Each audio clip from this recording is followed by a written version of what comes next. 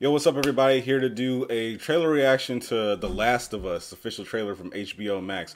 I completely forgot that they were doing this shit. And last time I heard about it, like, I just know the dude from Mandalorian, Pascal, whatever the fuck his name is, was playing the main dude. And I was like, that sounds perfect. I forgot who they said the little girl was supposed to be, but I guess we're about to find out.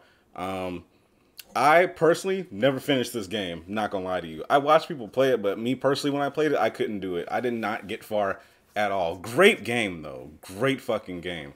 I just couldn't get past the clickers. Being in a dark-ass room with the clickers going on, nah. My heart was not ready for that. My mind and my spirit was not ready for that, so I quit. But that's just me and the story of RPGs. I don't really finish RPGs like that. It's a terrible habit of mine. But I digress and shit. So let's just get into this trailer and see what they got for us. Don't forget to like this video, please, to support the channel, and we'll go from there.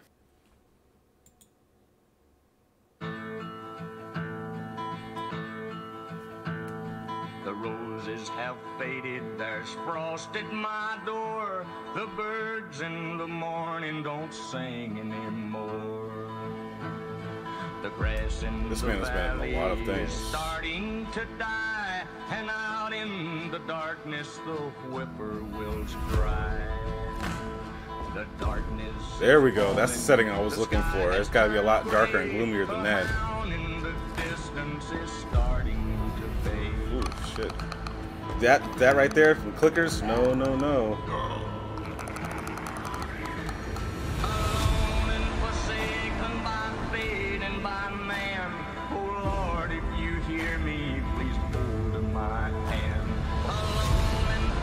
Oh, so she's gonna be the one. Okay, okay. Oh shit. Your chance. Our best shot. You keep her alive. And you set everything right. Oh my god.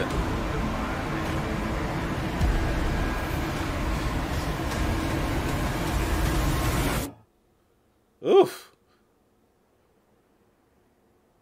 Save her, you can save her. Oh, please understand.